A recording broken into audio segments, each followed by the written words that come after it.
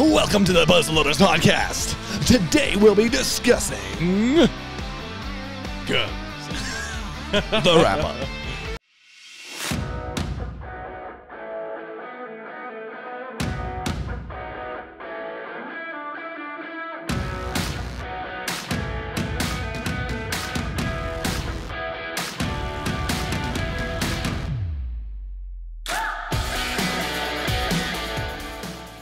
You're listening to the Muzzle-Loaders podcast, the show where we talk about anything and everything black powder.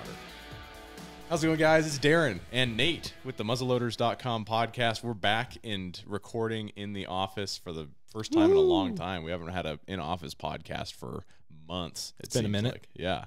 But we're excited. We just finished up our Oregon muzzleloader hunt, and so we figured we would just kind of recap that.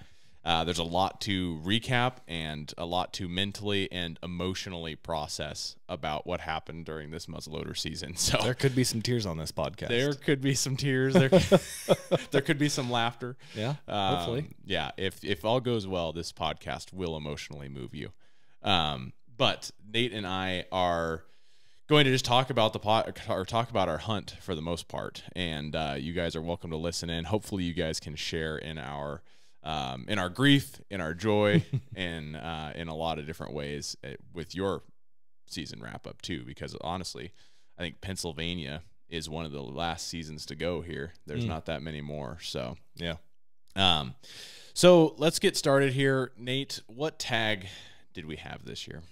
We had the Union County muzzleloader tag. Yes, and it's whitetail only. So for a lot of you people around the country, whitetail is probably all you have. But here in Oregon, we have a ton of mule deer, and whitetail are scarce in many parts of the state. But here in Oregon, or here in Eastern Oregon, we have a few spots that have whitetail aplenty. So we're fortunate enough to have a whitetail only tag. It is a little frustrating though, because there were several times throughout the season where we could have shot nice mule deer bucks, and unfortunately, we're not able to capitalize upon that. So, well, the whitetail just seemed to have been struggling the last 5 years anyway. Yeah. Just with blue tongue and different various diseases that super frustrating for us because we want our whitetail population to be good. Yeah. So. Yeah, because, I mean, whitetail tastes way better than mule deer. I'd rather shoot a whitetail every day of the year. Oh, yeah. Unless it's a really big, like a 200-inch mule deer. Then I don't even care. You'd still, would you shoot a fork and horn whitetail over a 200-inch mule deer? I don't know if I'd shoot a fork and horn, but, you know, like a mature 3 here in Eastern Oregon 3-point, you know, 6-point in other places. Yeah. If you shot a 3-point, so is it a 3-point with eye guards, or are you saying like a 3-point? Yeah, 3-point with eye guards. Yeah. Okay, so that's all 4-point, 8-point, whatever you want to say. I think the biggest buck I saw this year was an 8-point. I saw a pretty decent 8-point. I was actually talking to Dennis Papanaugh. Shout out. I think Papanaugh. Oh my goodness, I feel horrible if I mispronounce his name. I'm sorry, Dennis, if I mispronounced your name. Sounds right. But I just chatted with him this past weekend, and we were recapping because he had the same tag that we did, or he did not this year, but his son had the same tag, and he was one of the few people that didn't draw the tag this year. Did his son fill his tag? His son did. His son shot a really nice 10-point. I'll put a picture up on the screen for you guys that are watching on YouTube. Nice. But yeah, I was like, man, what a nice buck. Yeah, that was bigger than any of the bucks I saw this year. I saw a nice 8-point, nice and tall. But it was kind of tough going. I saw a lot of does, and we'll get into the nitty gritty of all that stuff here in a minute. But I saw a nice 8-point. You did. You saw more than a nice 8-point. There's a little what is it called? Foreshadowing. A little foreshadowing for you guys of what's to come. So what guns did we use? We decided to make things a little more challenging for ourselves this year. Yes. I don't know what gun you used. I used the InvestArm, or the Gemmer-Hawken, right? Yep. Yeah. Correct. The InvestArm Gemmer-Hawken, and then I used the Traditions Kentucky Rifle flintlock. Yeah. For most of the season. Both flintlocks. Yeah, both of them were flintlocks. For most of the season, I used that. For the last few days, I used the InvestArm Bridger-Hawken percussion, just because. We'll get into why. We'll get into why. We'll get into why. All right. needless to say, hunting with a flintlock was something that I think both of us underestimated. It was. I don't know that I underestimated it. I definitely expected it to be ridiculously difficult, but at the same time doable. Mm-hmm. And obviously, I've hunted a ton with side lock percussion. Yeah. That's where I started and where I've done most of my muzzleloader hunting with, the majority of. But I just kind of figured it would be the same, only with the flint and some powder, and vastly underestimated the weather. Yeah. As far as what a flintlock is capable of without a cow's knee or whatever. Yeah, whatever you have to. I've heard some people use beeswax and stuff, but and maybe cow's knee wouldn't even help with the adverse weather we had. Who knows? It's true because, well, I mean, even just we'll get into it. We'll get into it. We're getting the horse in front of the cart, or the cart in front of the horse. Yes. But so I definitely underestimated it because after going to the range and shooting the Kentucky rifle and seeing how accurate it was, I was like, man, this is gonna be easy. Yeah, I feel like I could take a 100-yard shot pretty easy with this thing, you know. And for one, you know, I think there was even distribution. Like the muzzleloader made it challenging, but also hunting whitetails in Oregon, especially with the rut the way difficult. It was this year, it was like you're spot and stalking most of the time, and they just end up just busting at 100 yards, and then they don't stop. They just keep going, and you never see them again. So it's just so tough to be quiet. And, you know, we got lucky a couple of times and then got atrociously unlucky. Most of the time. Yeah, yeah. And so let's go ahead and start getting into some of the hunting stuff. So I am in school a lot of the time now, and so I was able to spend quite a bit of time hunting this year, and I would do my school out in the woods or, you know, whatever. And I hunted probably so it was a 14-day season. I think I probably hunted 11 days, not all full days. I hunted probably 6 full days, but 11 days I was out at least, and I saw deer pretty much every single day. But the amount of times that I had an opportunity to shoot a deer was very, very minimum. You know, I think bamboozled. Yeah. Let's recap our day one, because I think like, and I guess for you, maybe not your actual day one, because we spent that just wandering around aimlessly outside of town here. But your actual day one, because my day one, I spent most of the day out in Catherine Creek, and I saw a ton. I saw 3 nice mule deer bucks that I could have killed. I saw 4 of them. I could have killed 3 of them if I wanted to, if I had a tag. I saw the videos. Yep. I had video proof of them. But I ended up seeing three whitetails as well. Saw 2 does and a nice 8-point buck. And the buck was, I could just see his head, and I saw him before he saw me, which is a miracle. It is a miracle. It never happens with a whitetail. But it was opening day, so they probably weren't as keen in on it yet. But I saw him at 70 yards, and I got to a tree, and I kind of like aimed, and I was like, oh my goodness. Like, I could just see his head and neck, and I was like, man, I just don't think this is a shot I should take, you know? So I didn't take the shot. I decided he was on the other side of a fence from me. So I walked back the fence to a place where it had gone, like it had fallen down. I crossed the fence and then was just hiking so quietly. Like, it was like an angelic whisper, how quietly I was walking through the woods.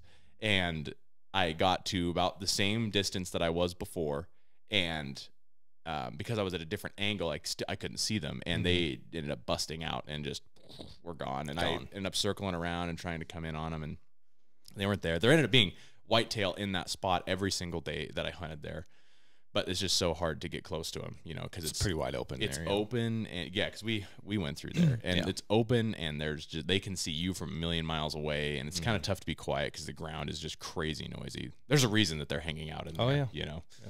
And then Nate and I hunted together that afternoon for like 2 hours outside of town, and that was a fruitless venture. But it's not true. We got some good exercise. We did. We got some good exercise, some good bonding time. But so what was your day one like, Nate? I don't even remember. I slept since then. Was your day one when you and I went out on that Saturday? I think so, yeah. That was your first full day? Yeah, right outside of town was the first time we went. was the first time. Oh, that's right. We went outside of Yeah. town there, and then that following Saturday we went out to the Catherine Creek spot. Yep, and that would be my first full day. And we as saw well. Jack. That was fruitless. Yep. Yeah, saw a doe Saw a doe. or two. Yeah, we saw 2 does in that same spot where I saw the 8-point on Yeah. opening day. And then we saw mule deer. But Yes. that's That we lots could of have shot. yeah, lots of mule deer in there. If I ever get a mule deer tag, I know where I'm going. But Yeah. um, So yeah, we'll fast forward a little bit to yep. when that action actually got to happening. So we ended Yep. up having a customer that comes into our store quite frequently, and he'd asked if I had gotten anything yet, and we're obviously had zero luck at this point. And he owns a little chunk of property right outside of Cove, and he said, "Well, you can come onto my property. I've seen whitetail there every single day, and I got pictures." And he's had some really nice pictures of mule deer on there that probably one of the biggest mule deer I've seen in. I showed you the picture, right? Yeah. Got to be pushing 200. Stupid big. Yeah, or bigger. Had a really nice 10-point on his camera on his property. Whitetail. Nice, now. yeah, whitetail. Yeah, really nice 10-point, really nice, or 5-point, however you want to say it. We'll say We're Northwest people. Yeah. So let's from 5 by moving forward, 5. If it's a mule deer, we'll use the Northwest standard. If it's a whitetail, we'll use the nation that standard. sounds good. Is that the nation standard? I think for most people that hunt whitetails, that's Okay. Yeah. So had a really nice 10-point on his camera, a really nice 8-point, and a really nice 6-point. Mm-hmm. So pretty optimistic that we were going to see something in there, and he was nice enough to give us permission. So it was really nice of him. Not a lot of people would do that, especially people that hunt like he does. So, he's a whitetail hunter too. He didn't have a tag this year, but so we went up there, just really slowly snuck into that spot and set up, did some raking, some grunting, pretty quiet. And then all of a sudden, my dad was there with me, and he was like psst, psst, psst, trying to get my attention. I look over at him, like, what? He's pointing behind him, and he's just behind a tree like this wide, and he's trying to keep narrowed. It's like, oh, there must be a deer coming up behind him, And What are you thinking? What are you thinking at this point? well, that's where I was going. So kind of my mind went, well, I'm not going to shoot past him as the deer comes up and over, so I'm going to have to go towards him so that I can shoot beyond him, because I'm not going to shoot towards my dad, obviously, or people, That would be unsafe. That for would those be of you out unsafe. Very unsafe. So I get up kind of slowly and start walking towards him, trying to keep that tree in between him and I. And I start walking towards him, and all of a sudden this deer just like shoots out of nowhere, or as my dad would say, comes squirting out. comes squirting out of there. Yeah. If you've seen any of the other podcasts, you understand that joke. If you haven't, go back and watch them. Yeah.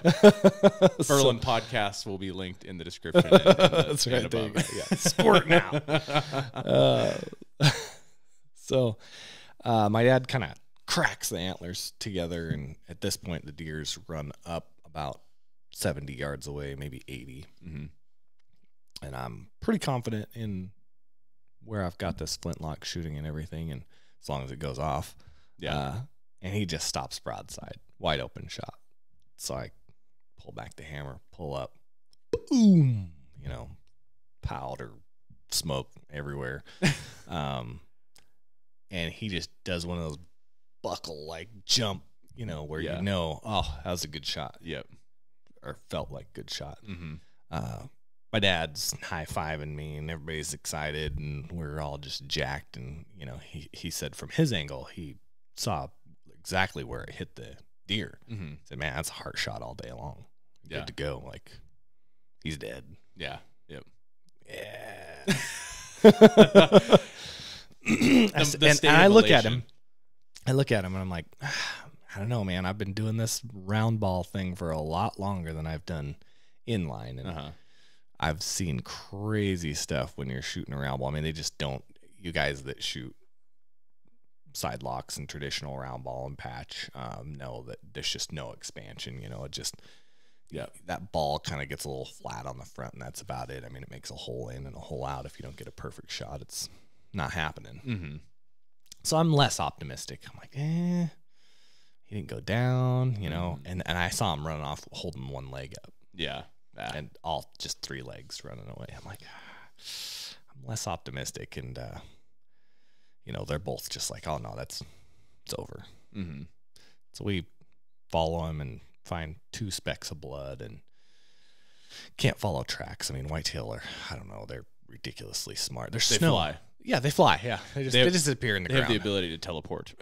Yeah, when they talk about reindeer, you know, I think it's actually whitetail that they're talking about, because there's snow all over the place. But we went all around in the snow. There was not a single track of where this deer went. Mm-hmm. You know, we found a couple specks of blood, and that was it. And then, like I said, there's snow all the way, basically circling us, and it's kind of patchy. So unless he was just stepping literally in the dry patches, which it seems like that's what he was doing, because we just couldn't find anything, no tracks, no nothing, no way to track him after that. So we went up there for the next, you know, I think we spent 2 more days up there, and we looked, you know, we made circles, we zigged, we zagged. You and I went up. You and I covered that ground a lot. Yeah, and then just nothing. No birds, no nothing. I mean, assuming that it's probably non-lethal, and he's gonna live on his life as a 3-legged deer, unfortunately. But anyway, it was a really nice buck. Really sad. You know, this is where the tear part comes in. Yeah. One of the tear parts. Yeah, exactly. One of many tear parts from this season. So that was, you know, really nice 8-point. And then we went around, looked for him some more. Could have shot a doe at 25 yards, but, you know, it's unethical, I feel like, to shoot multiple animals in one day. So it's like, not happening. I already shot my buck. As far as I'm concerned, my season's over. So it was a huge bummer. I think everybody can kind of relate to the, you know, that sense of elation and that sense of just, oh my gosh, your heart just sinks. It's like, it's the worst, you know. And honestly, since that time, I've been having a lot of dreams that is like actual, like in my sleep, I'm dreaming about whitetail nightmares. Yeah, seriously. Like I've had several dreams since hunting season about whitetail. It's just like, it's such a frustrating thing. It makes a lasting impact, you know. But it's so fun. It's such a good hunt. I mean, I don't really enjoy, I don't know. I was going to say I don't really enjoy anything more than I do whitetail hunting, but obviously elk hunting, archery takes the cake. It's just so action-packed, but whitetail is definitely a close second. Whitetail hunting with a muzzleloader especially is just so difficult. It's so hard. Buddy, I had a whitetail center fire tag in Idaho too, and do you see any whitetail pictures anywhere on Instagram or no? That's true. It's true, but that's also Idaho. Idaho itself presents its own challenges that make it difficult, you know. Yeah. 700 times more whitetail, but you got to find them. Yeah. Where the heck are they? Yeah. And then so kind of, I guess from that point, a rewind a little bit to something that happened during my season. This is one of the times that I was hunting alone, and Nate had kind of clued me in to a spot that might have some whitetails in it, because we have another customer that's come in the store and given us some good information. And so we went and checked that out. And I went and checked it out by myself, because this was a day that I was hunting where Nate couldn't hunt. And I decided to go in the back way, drive in like 5, 6, 7, 8 miles, park, and then hike in 3 miles to go to a spot that was literally like a 200-yard walk if I'd gone in a different way. He's just looking for some exercise. Let's do this the hard way. But I hiked in all that way, and it's basically, for those of you watching the video, it's like a hillside all along the back edge where I was trying to get to, and it's like rolling fingers, and up each one of these fingers there's whitetail that hang out, and then all along the bottom there's this it's red type brush. I don't know what it's actually called, but Nate calls it buck brush, so that's kind of what I started calling it. Anytime I see that stuff, I'm like, oh, there's probably whitetails in here, because they love that kind of stuff. That's why we call it buck brush. Buck brush. And so I'm like, ooh, this looks good. So I'm like trying to sneak down, again, walking just ghostly quiet. And I'm trying to sneak down the face of this ridge. And so I can get to a spot where I can rattle effectively and get them to come out of this buckbrush. And as I'm just walking down, they must have seen me. It's the only way they could have known I was there. And then a nice buck, another 8-point, and a doe bust out of there, and they're gone, like out of there. So I'm like, well, I may as well just sit here and rattle for a little bit. So I sat down and started rattling.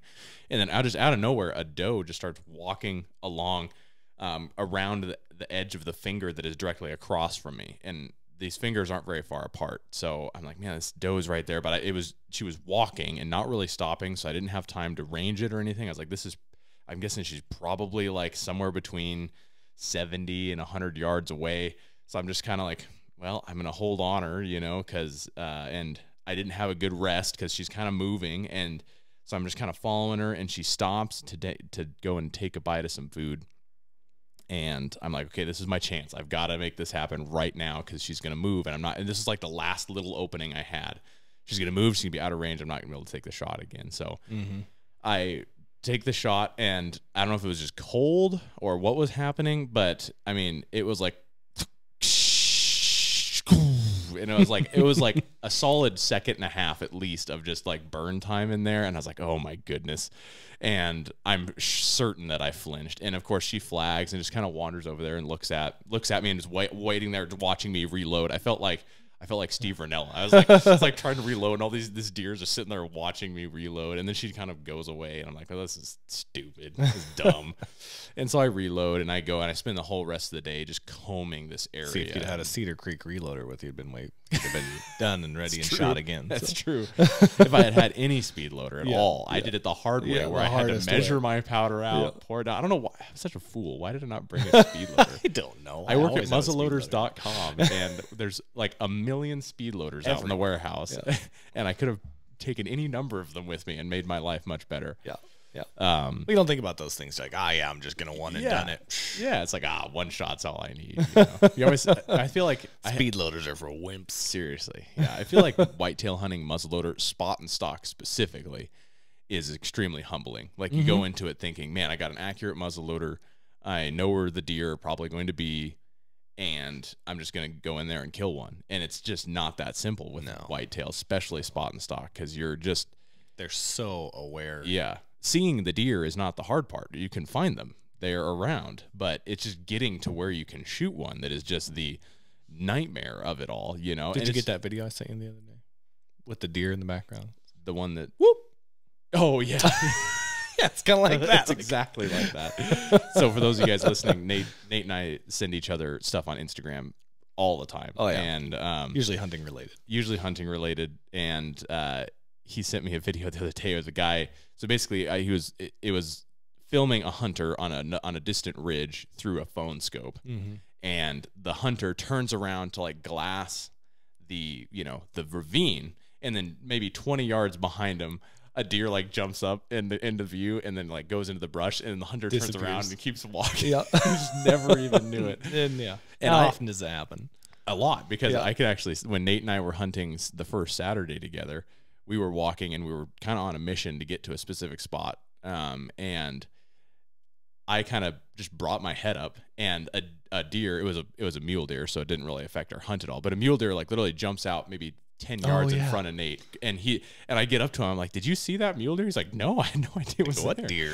They're just so elusive, Yeah, it's crazy. And you can't hardly hear them, you have to see them, and they're tough to see. But yeah, it's humbling, and I think that's good. You need to be humbled every once in a while to be like, absolutely. But I guarantee you, I'm going to go into next season with the same cockiness.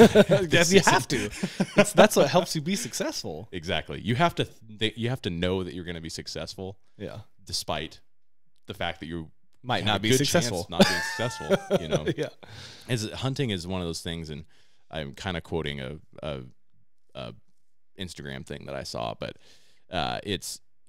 hunting requires you to give it all you have, give it your best effort, and then in return, it guarantees you absolutely nothing. It guarantees you that you have a time in the woods, which is not nothing, but guarantees you no success. You have to give 100% effort, and it guarantees you no success in return. But this year has also just been kind of a crazy year for hunting. Like, I mean, it's just been like kind of wild.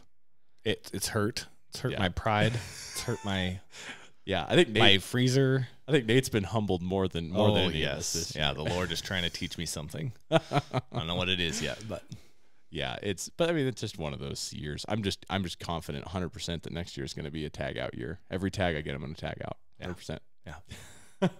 They call me 007. Yep. 0 deer killed, 0 deer seen, 7 vacation burned. Yeah, 7 days vacation burned. Yeah. Only it's been more than that because I had 3 tags. I had 2 whitetail tags and an elk tag, and I got nothing. Yep. It's tough though. I mean, you had a good time. I do plan on putting in for Idaho muzzleloader elk tag next year. So. I was thinking about doing the same thing because I'm already going to have a license because I'm planning to do a wolf hunt next year. And then it's like, I may as well put in for the same one that one your dad always talks about. Yeah, that would be such a sweet tag to have. Everybody I've talked to is just like, oh, it's too easy. I'm like, perfect. I've heard that so many times. And it's too easy to shoot a 300-inch bull. Yeah, every single day. Yeah. And the last guy that we talked to that said, I said, yeah, it's way too easy to shoot a 300-inch bull every single day. I shot a 360 and I was looking for a 380. Yeah, that's I've heard all the promises in the world. Oh yeah, yeah. It's a hard tag to get too, but yeah, it is a tough tag. But they don't have it's a lottery system there. They don't have any points. So for you guys listening, there's a tag in Idaho where it's don't tell them which one it is. I'm not telling you. There's a muzzleloader tag that's in the rut. And so it gives you that additional, a little bit more range. You know, with a muzzleloader, with an inline, even Northwest legal, you could probably take 150, yard shot pretty comfortably. You could maybe stretch it out further if you really just want to get after it. But 150 is pretty attainable. A ton of practice. And Magnum, you'd have to really load it heavy. The tough thing you run into with Northwest legal is by the time there's a really fine line between where you're loading it too heavy and the musket cap's not able to effectively ignite at all. So you'd have to load it heavy. But in optics too, you don't get any optics. You don't. That's why 150, 200 is 200. You're relying on your eyesight. Yeah, and a tiny little whatever. If you're using a standard front sight with a rear V, or if you're using a globe sight, even the globe sights with the little crosshairs, those crosshairs get so hard to see at that distance, and it's tough. I feel like 100 yards is just cash in the bank, but anything further than that is attainable, but with practice. But with that being said, during the rut, usually you'd hunt with a bow, where your range is usually going to be right around 50 yards, and you could probably stretch it out 50, further. Yeah, 10 to 50, and so that gives you like twice as much distance that you can cover with a muzzleloader, and so it just kind of makes it a lot easier. There's another tag like that, and there's tags like that in other states too. I think Colorado has one, but all of them are like a lottery system, which makes them kind of tough to draw. But I do want to do one of those hunts, so I think I may as well put in. We should put in for that together. It'd be fun. We should. Maybe the company will pay for it. Maybe, perhaps. I don't know. Nate's my boss, so whatever he says goes. We'll just put it on our expense report and see if it gets covered. See what Jeff has to say about that. That's right. So we still have more to discuss about whitetail season, though, because we haven't even made it to our last day, which was probably the most adventurous of them all. So Nate and I decided. Nate, this is the last weekend. Nate took that shot on the 10-point on Friday. 8-point. Yeah. 8-point on Friday. Right, that was Friday. Yeah. Okay, so that was on Friday, and then Saturday he and his dad went out and looked for it all, for at least half the day, and then I went to another area and spent the whole day out there, and both of us were it was completely unfruitful. And then so Nate and I are like, well, I'll say completely unfruitful. Yes, unfruitful in the fact that we were not successful in the goals that we had set out to achieve.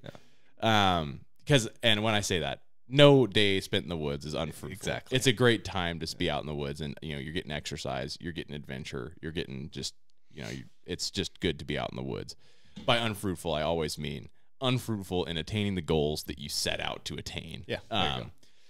So when Nate and I got together we decided prior to this that if we don't kill anything on Saturday, then we're going to go out together on Sunday. We're going to go out to this spot where he shot the 8-point because there was several other bucks out there that are still around and lots of does and things. And it was going to be a decent chance of us being able to get something. Sure. Yep. And the weather had been phenomenal all season long. Like, it had been really good. And we went out this last day to the spot.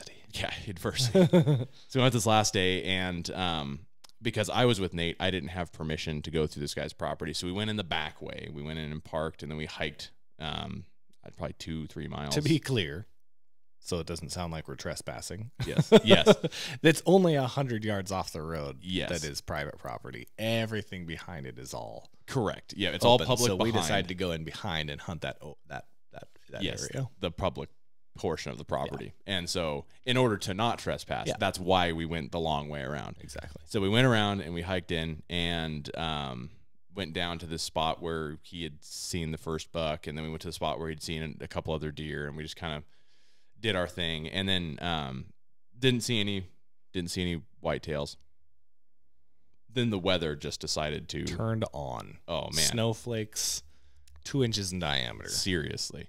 It was the one day that the weather was like sucky. And I'm, you know, he's switched to percussion cap at this point. Yes. And I'm like, okay, I set out with a flintlock. I'm going to finish with a flintlock. I'm just going to do it. And so I'm being very careful to keep my frizzen covered and my flint dry and everything as dry as I can possibly keep it underneath my shoulder, outside my jacket, so there's no condensation or heat buildup on that, because metal gets cold. And then, you know, a lot of people don't know this, but if you're using a flintlock, you try to cover it with your hand, the heat from your hand heats up the metal, which causes condensation, and then your powder gets wet. And so there's all kinds of issues with flintlocks that you have to be cautious of. So I'm trying to keep it dry, but not get it insulated with heat. So I'm just kind of keeping it under here without like keeping it closed. Yeah. By under here, I mean under my armpit. I always forget podcast. If you're not watching, I keep it under here. Keep it, you know, under my armpit, but without keeping my armpit completely closed on it to keep the snowflakes off of it. So yeah, and it was just like tough. It was there was a lot of snow up on top. We decided, how much did we decide it snowed? From the morning to the night, it was like 10 inches or something. Oh yeah, absolutely. Yeah, it snowed 10 inches, and so we're just wandering around, and we get to the spot, we do one last stand, and we're like, okay, well, we had seen a couple of does in this one spot earlier in the morning, and we're like, well, they didn't look like they really blew out of the country. They kind of stopped and bedded down, and so we're like, okay, well, we decided to split up. And if you don't ever split up. So we decided to split up, and Nate is carrying his gun at this point. And I've checked it multiple times to be clear. Like I know the frizzen's dry. Yeah.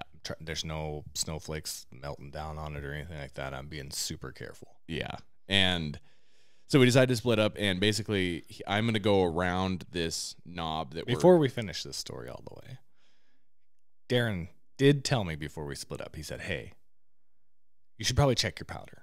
I said, no, it's dry. Like, it's good. I've kept it super dry. Everything's good. It looks, you know, I've been checking on it. Yeah. It's fine. Yeah. It's of course, you know, it's like the perfect storm of just bad things happening. The perfect storm in a perfect storm. Yes, the perfect storm inside of a perfect storm. But I go around this knob, and I told Nate, I was like, I want to walk the long way, because I just, you know, he had been doing a lot of the long walking over the course of our hunt, and so I decided to go the long way, and he's gonna go the short way, and we're gonna meet up alongside this fence line, and we're just gonna run into each other and go do something else if that doesn't work out. And I go up and I walk along, and I walk all the way back up the fence line to where we were before. And I was like, I never ran into him. And I was like, where the heck is he? So I'm wandering up and down looking for him. And I ended up calling him. And I said, where are you? And he's like, I'm down here by this other spot we'd been earlier. And I was like, okay. So I went down and met up with him. And the sour look on your face. I'm done. That's it. Take me home. Out of here. It was priceless. Put me out of my misery. In the meantime, while he's hiking around this way, you know, I waited 5 minutes on my side of the mountain, and then started walking down the fence, just real nice and slow, you know.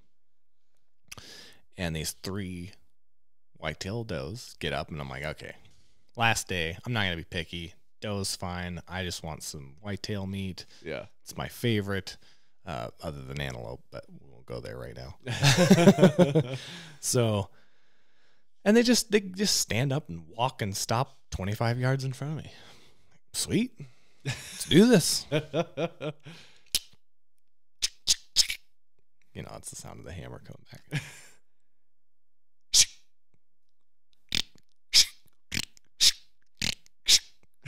3 times. That was 4, but 3 times in actuality. Yeah. I try to fire this thing and the deer leave. Obviously, they're like, "Ah, what is that clicking?" Yeah. And I look down and my powder looks fine. I touch it and it's like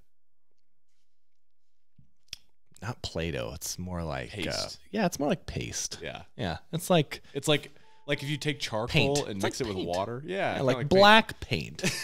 And you could just touch it and it's like and it just sticks to your fingers like, what is this? It's kind of like a chocolate chip. When you put a chocolate chip in the oven, it holds its shape, but then Yeah, you touch it, yeah. it like deforms. Exactly. And it's all liquid. Yeah. That's exactly how it was. Yeah. Like, super oh, frustrating. you gotta be kidding me. And so, okay, fast forward, we're down there talking, and I tell Darren, I said, I am done. Like, the wind has been taken out of my sails. This gun's not gonna fire anyway. There's no point for me to be out here right now.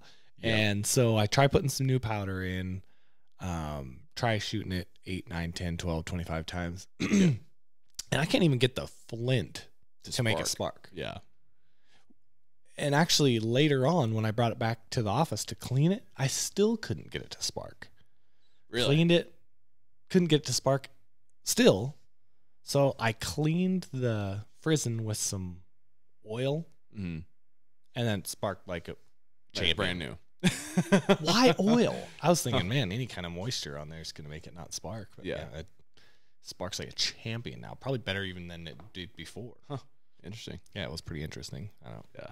I just think it was hilarious. Like the one time we split up, and I had the percussion at this point, and it hadn't been snowing that long, so I think my percussion still would have gone off.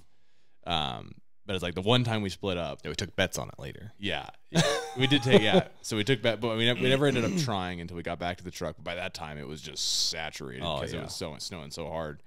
But you know, it was just hilarious. Like the look on your face, just so funny. This is how I felt.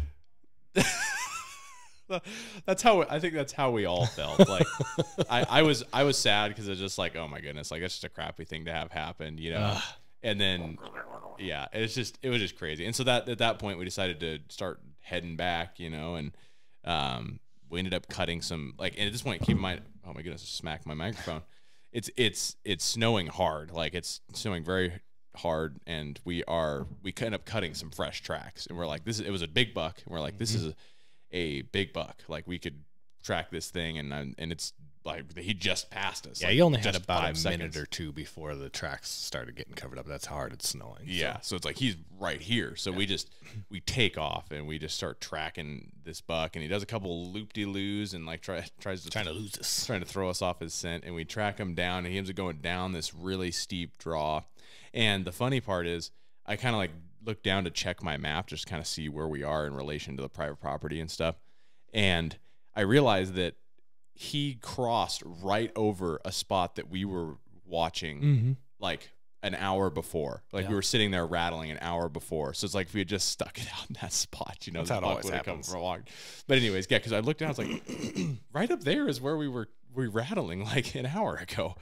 But so we decided to take off down this ridge because I'm like, okay, this buck's gonna bed down somewhere because the weather's horrible, and we're gonna catch him in his bed. We're gonna kill him. And we go down, down, down, and we kind of track him back up, and he ends up crossing onto private property. I was like, well, that was fruitless. It was fun though. I mean, we got to chase him down. So then from there, a ton of elk later. yeah, because from there we hiked back up the other side of the draw because we kind of had to do that to get back to the truck, and ended up seeing probably a bunch of elk. I don't know how many. I had to have been at least 100. We saw that first group of 25, and then up on the canyon they were just they just kept going. Man, tons of them. Tons of them up there. And, so buck scrapes everywhere. Yeah. Man, we saw a ton of buck scrapes. Yep. Yeah, but no deer because at that point it was just snowing so hard. I'm sure they were kind of like bedded down. They were out of they were out of there. But made it back to the rig and ended up. I shot off, and the cap went off on my muzzleloader, didn't fire, and I put another cap on, and it did fire. But that time it was saturated, so I was like, it's tough to say. But you get a double cap. I mean, you're not going to kill a deer. Yeah, that first. Totally. I mean, those caps Yep. are pretty loud when you're in the quiet of the woods. Yeah, I've done that yep. before. You sneak up on a deer and pow! Yeah. But the gun doesn't go off, and they are out of there. Mm-hmm. And it was like 75 yards away, Mm-hmm. and they were gone. Yeah, you're not getting a second chance. Not getting a second cap on there. Unless you got like a lanyard on your neck and like, pow, pow.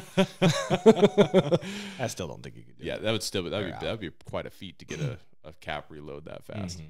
Yeah, especially since sometimes they just smash over the top and you can't you gotta messing with them to get pull them it off of there. Yeah. But that was kind of it for our season. Both of us were kind of like fed up with it at that point. Went back to Nate's house and had some hot cocoa and warmed up a little bit. Yeah, so sopping wet. Yeah, it was a crazy season. A lot of fun. Kind of just rings true for all of my seasons, and your seasons kind of played out a little bit differently, even worse than mine. But yeah, I don't know if I'm done with the flintlock or not yet. I mean, usually when I set out to achieve a goal, I do it. Yeah, and so I think I will probably give it another shot next year. Yeah, I fully intend to shoot something with a flintlock at some point, but I don't think I've leveled up enough to the to where I'm like I can use a flintlock. I think I'll spend a little more time at the range with it this year too. Yeah, and mess around with it and see kind of the ins and outs and the quirks and like I said, I'm just not a huge fan of. There's so much better technology than round ball. Obviously, it's like the original technology. Yeah.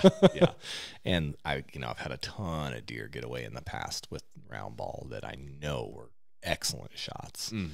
And I'm just not a big fan of that. But it is definitely there's something to be said about just going full traditional. If you're gonna do it with the flintlock, that's kind of what you got to do. Yeah, and I fully plan on doing it with a. I think I've killed a ton of deer with a percussion cap, so it's not even on my list anymore. But I fully plan on doing a longbow at some point, especially with Oregon going to their new regulations. That's almost a guaranteed tag every year for third choice.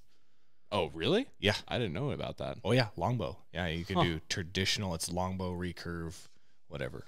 I think there's other bows out there too that you can use other than. Fascinating. Yeah, so I'm gonna put in for that third choice every single year. I'll do. We'll have to talk about that more later. Yeah, for sure. Yeah, I mean, if you want to hunt every year, why not? Yeah, I think that's kind of the deal with the Eagle Cap muzzleloader tag too. Is they only like 50 people put in for it. You can hunt all of the wilderness area there, and they give out like 55 tags. Yeah. So I think I might do that second choice or something next year. That kind of leads us into the last thing I really want to talk about is what are our plans for next year? What are we planning to do? Because this whitetail season wraps up our hunting seasons for 2022. Other than coyote and cougar hunting, which I don't even know if I'm going to get to do any coyote hunting this year. Probably be January before I start coyote hunting. Yeah. But yeah, I think next year. So next year, my plan is I'm probably going to ditch the muzzleloader during bear season. I think bear season I'm just going to use my 6.5. You were trying to do all the tags with muzzleloader this year. Yeah, and we'll see. I eventually want to shoot a bear with a muzzleloader, but next year I just really want to shoot a bear. So I think I'm going to not to do that. I'm going to use my 6.5. I could have shot a bear with muzzleloader this year. You could have. Yeah. Yep. But then from there, I think I'm going to do. I have 0 elk points now, so I think I'm probably going to put in for something first choice and then do the Eagle Cap muzzleloader tag second choice, and maybe this longbow thing third choice. Absolutely, yeah.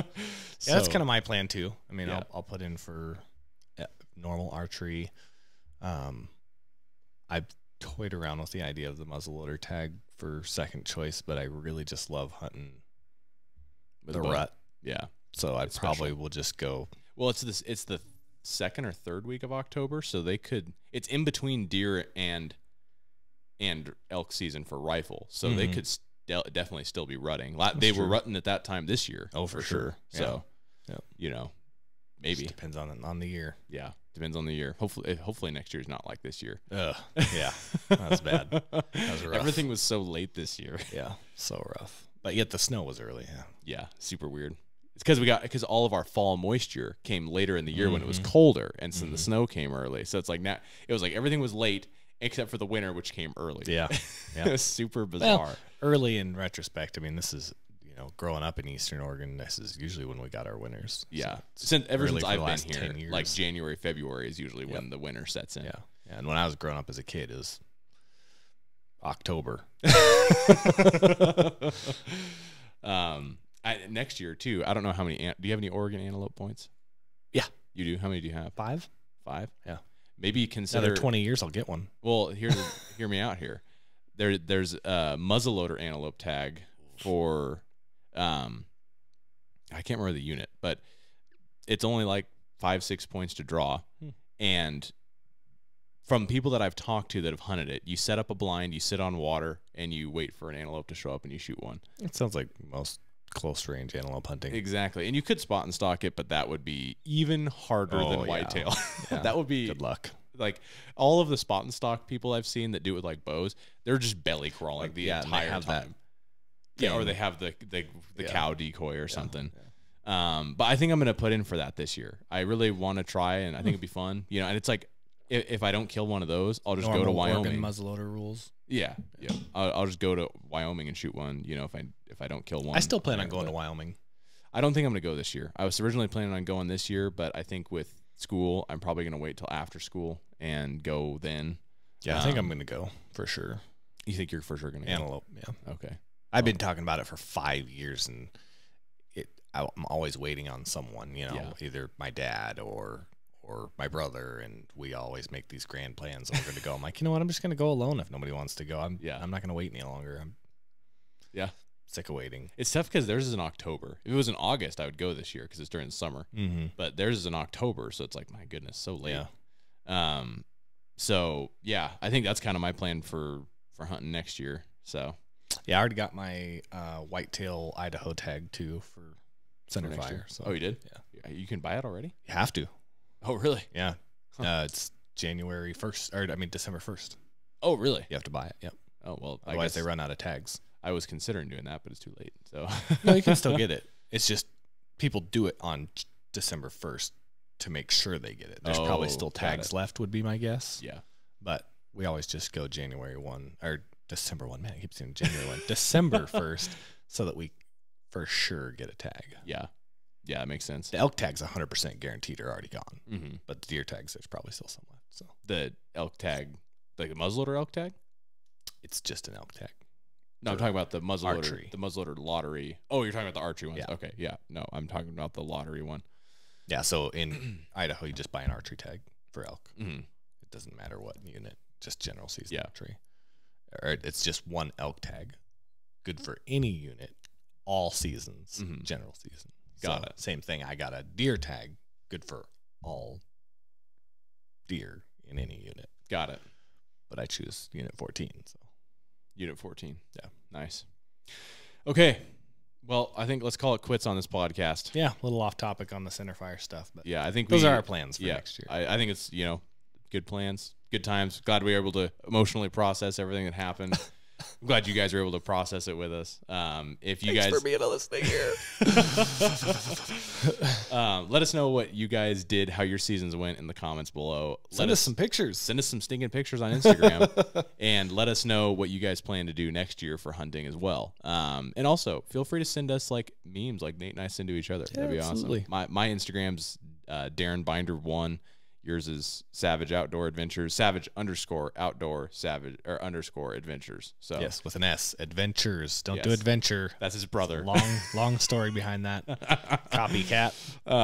So yeah, we are gonna close the book on this one. Thank you guys so much for watching and listening. And we will see you in the next episode.